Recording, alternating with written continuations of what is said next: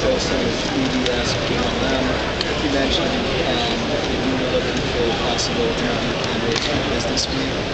A gentleman by the name of David Mitchell.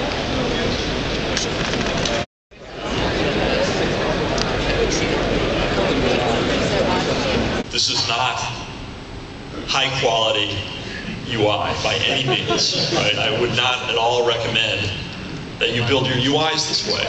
But we're really demonstrating the capabilities that you have as application authors and platform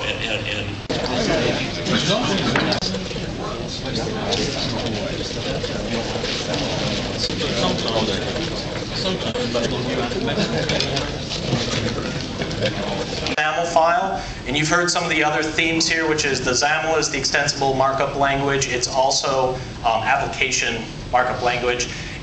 If I look at the actual contents with our good friend Nomad, you'll see a little bit of a difference here. There isn't an ugly object tag with some GUID that no one knows unless I put a nice descriptive name on it.